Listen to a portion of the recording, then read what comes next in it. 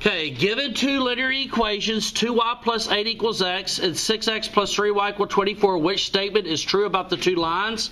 They have the same y-intercept, they're perpendicular, they have the same x-intercept, they are parallel. Since they want to know about intercepts, we're going to make them both standard.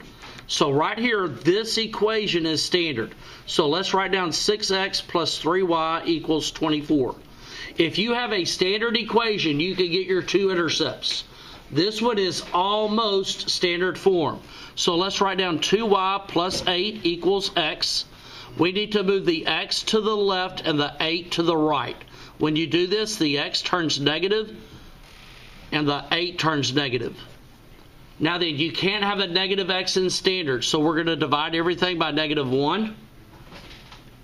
And we'll get x minus 2y equals 8. Now then, our x-intercept, write down 6x equals 24 and write down 3y equals 24. X is going to end up being 4 and y would end up being 8. These are intercepts, aren't they? Let's find the intercepts of this one. X would end up being 8 and -2y would end up being 8.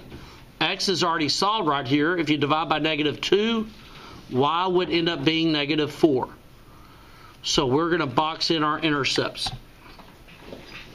Are any of the intercepts the same? They're not, are they? Okay, now then we're going to get our slope with this. The slope is -a over b. The slope would be -a over b.